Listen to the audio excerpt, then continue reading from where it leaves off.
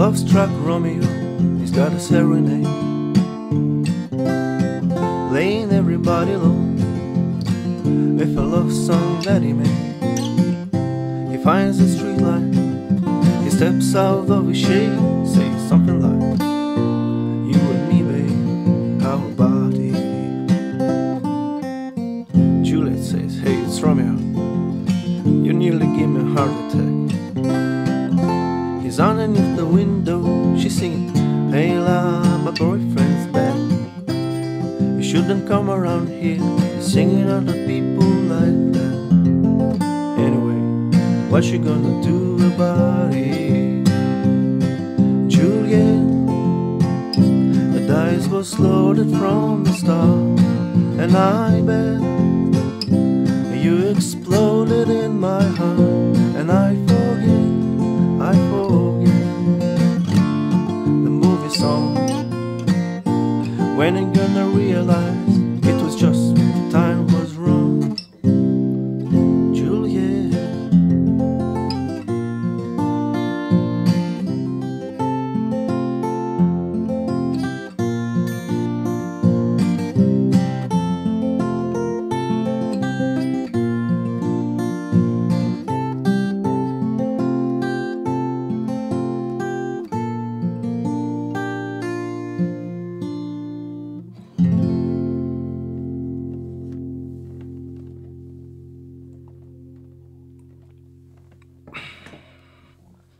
Romeo and Juliet is the song that was played live by Mark more than 1000 times actually, and it still remains in his live setlist, making it one of the, if not the most played, his song ever. Remember, at one show you usually hear the song once, so it means he played it every day for 3 years straight. And this, especially being a rough approximation, is quite impressive. From what I understand, this classic song even beats the almighty Sultans on Swing in that respect, because Mark drops Sultans occasionally, but he just couldn't stop playing Romeo. Even his guitar gave up already, and he's still playing the song. So you can say Mark loves it, and so do we. First, the basics. Yes, it's in open G tuning. Yes, Mark usually plays it with the band, and on a different type of a guitar. It has a capo on 3rd fret, everybody knows that. Let's start with the chord shapes. This is the important song, so I'll be unusually detailed here. Open G tuning is probably the easiest open tuning in existence, because D, G and B strings stays like in standard tuning, and other strings goes down just one whole step.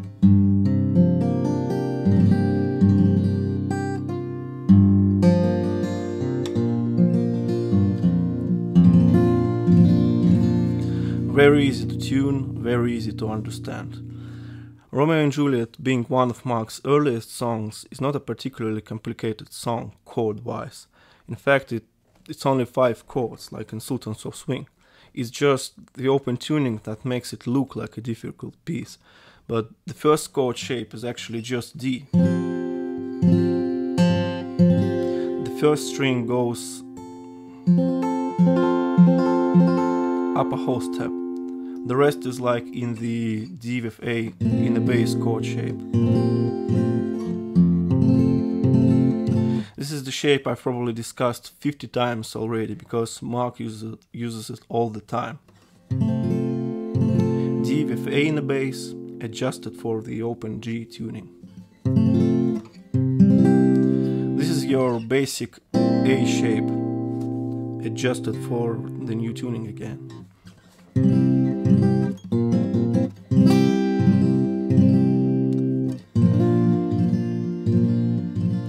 This is all that's left from the standard G shape. The easiest one yet. Next is B minor.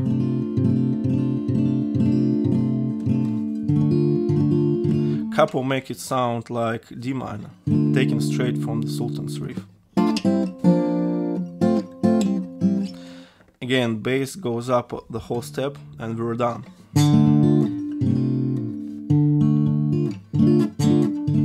This is the chord a lot of people are trying to play with an open B string.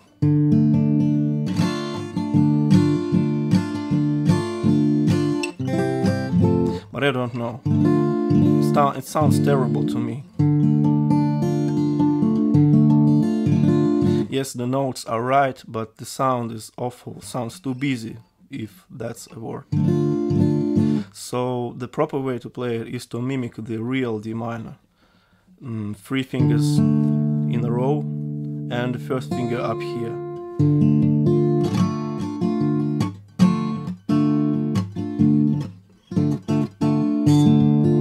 Yes, it's harder to grip, but sounds so much better.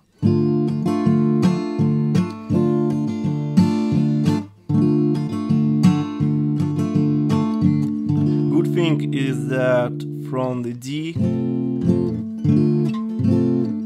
it's easy to get to B minor through the 3rd finger.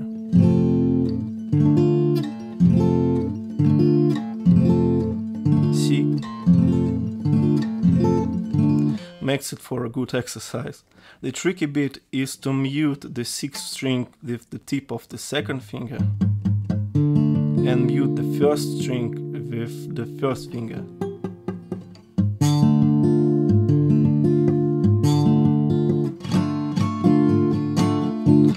I always tell the beginners, learn how to mute strings properly, because this could be the easiest way to spot a beginner when he plays, say, a C chord and never even try to mute the thickest string. So it's been D, A, G, B minor, only one chord left, and it's a E minor. We can try to play it like in standard tuning, but the way Mark plays it always, because it's the only rational way to do it, is with 2 fingers like that. Same thing as the B minor with open B. It sounds strange if you add the E bass, which is the root note. But again, it sounds terrible because it's too easy to underpress it with the thumb.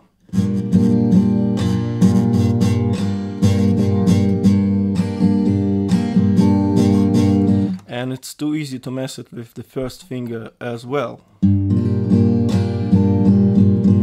It sounds terrible and too busy, so there's only one solution, which is open 5th string bass and the rest.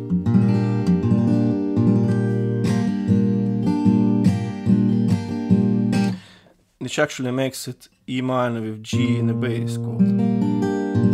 But this way you'll play it clean each time.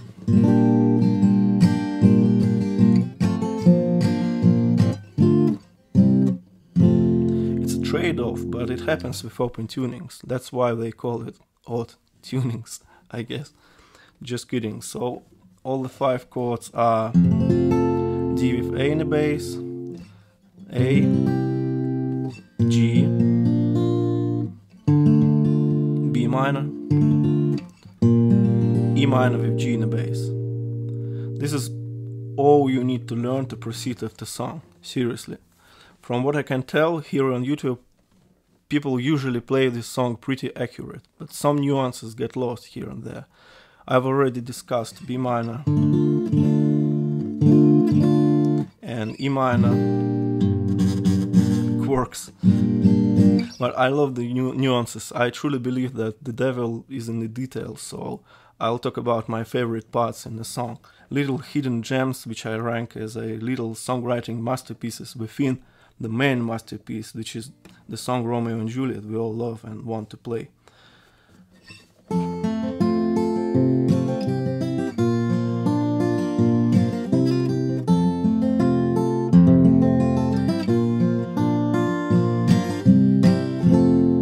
It's hard for me to discuss the fingerpicking patterns in introduction, because there's so many ways to play it. As with any fingerpicking tune, each time you hear Mark play it, it sounds a little different, because You can alternate bass.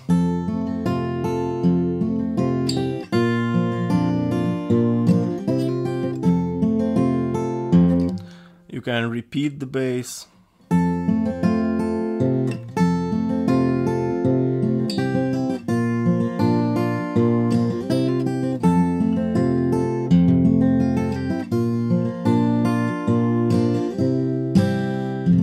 Or even give it more space to breathe.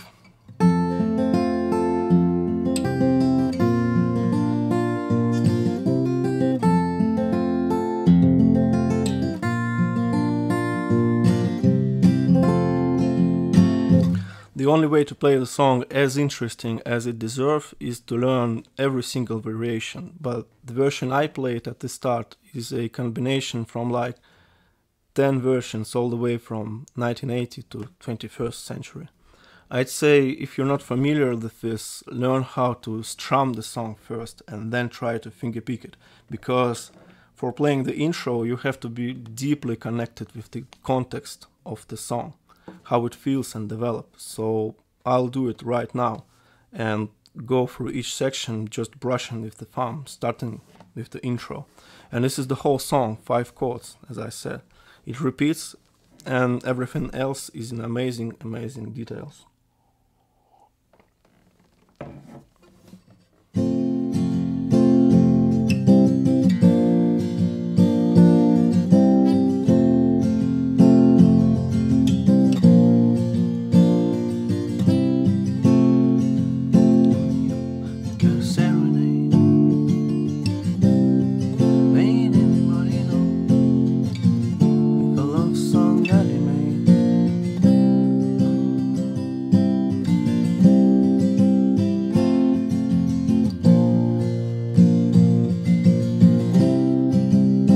Chorus.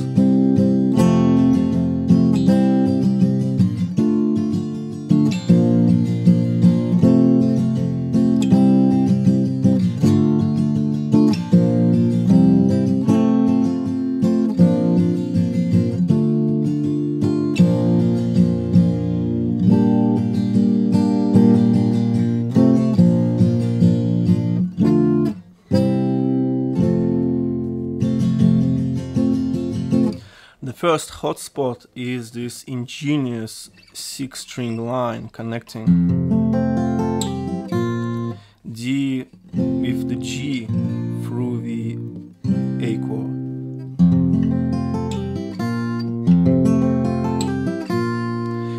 It's one of the most enjoyable feels I've ever played in my life.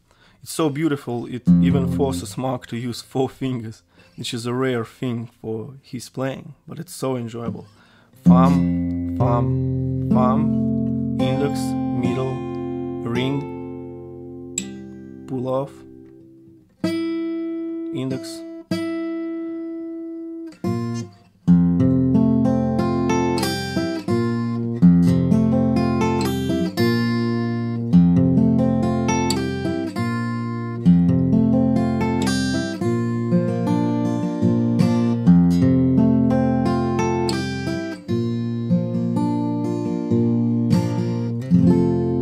Perfect. The main thing to point out is it's very important to do a pull off in the left hand immediately. Completely change the whole chord here.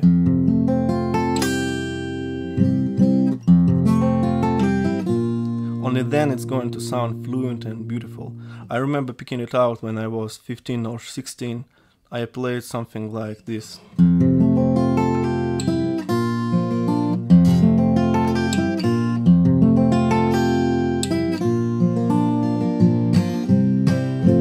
But it's much easier just to switch the chord completely. Anyway, another little bit is this turnaround from A back to D, and I mean this.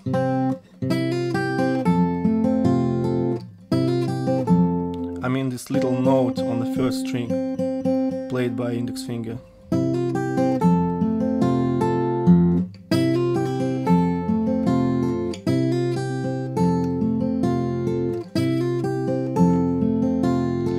Sort of ties the two parts together more beautiful than if you just go without it.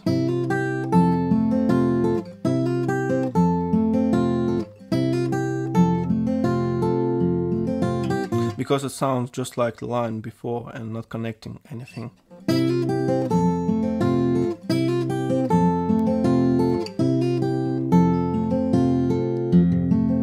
Of course in the song it is barely noticeable, but it is there. Now the verse.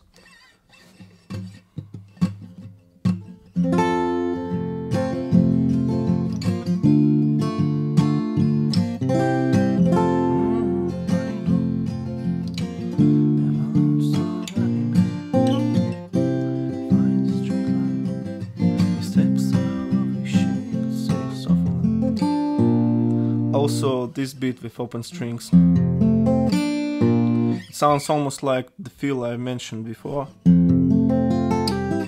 but it cuts earlier.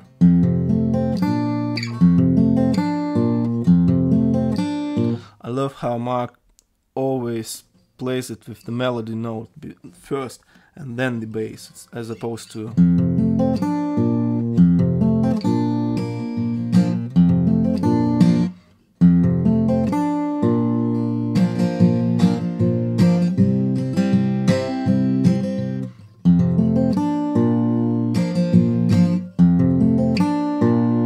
creating a very unique feeling of this syncopation.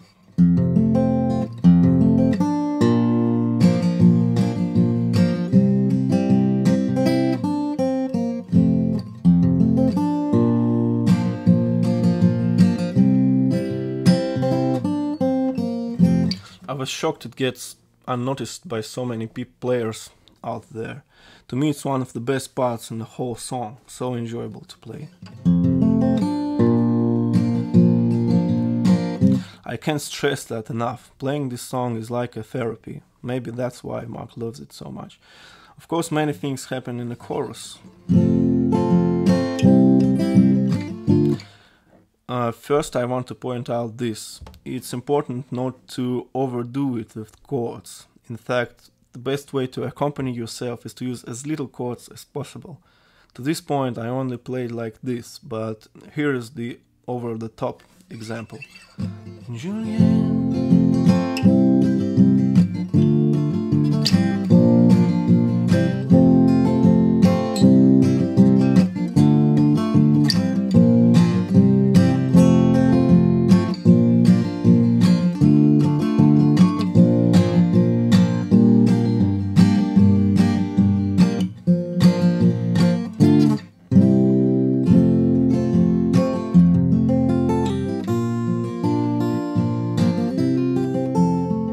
To me it sounds too complicated, much better to do it in a more subtle way.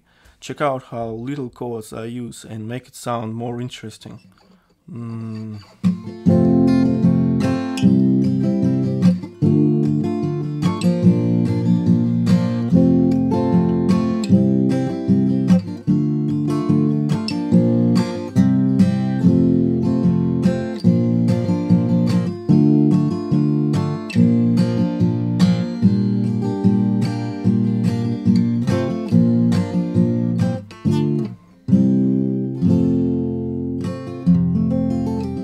It's the band's job to flesh it up and play all these incredible harmonies. In this song every part is interesting. The bass creates some slash chords, rhythm guitar plays interesting drone feels, beautiful piano playing. As I'm here anyway, another little thing that keeps being missed by a lot of people, here after E minor.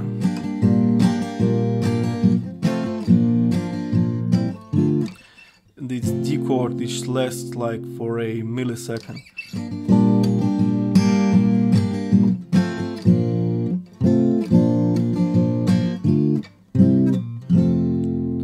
But it's there. It adds the overall sound so much. Compare it if I just go straight from E minor to G.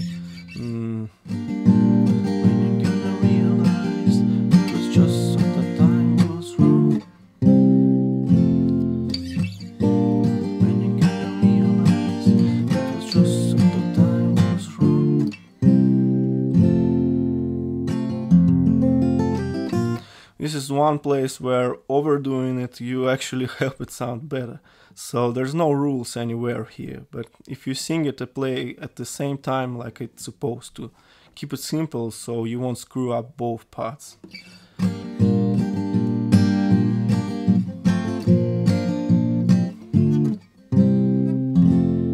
I think everyone can agree on that. The point I'm trying to make here is that if you're going to play a song for more than 1000 times for millions of people like Mark do, it's not like you can get away with playing it half-hearted, not knowing exactly what you're going to play. The way I analyze the song is I'm constantly asking questions like, which is the best way to play this line, or where should I simplify it so it will be harder to make mistake. And despite some criticism I get from my voice, I always sing the song. As with the song Money for Nothing, or in fact with any song from 50 songs I covered before, this is always the case. Mark have a lot to say, so the song to me isn't full if you don't sing it. As we Russians say, you can't throw a word out of a song. And I can't imagine performing Romeo and Juliet without singing. It's like a book with blank pages. You have to tell that story, and the guitar is only a part of it. I can sing Paul Simon songs, but another outstanding feature about Knopfler songs is that you don't need to be Frank Sinatra in order to play it. And I love the song so much. I hope you liked my take on it. Thank you.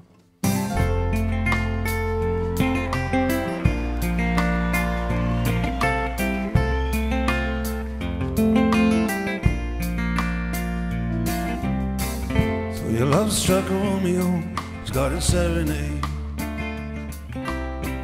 laying everybody low.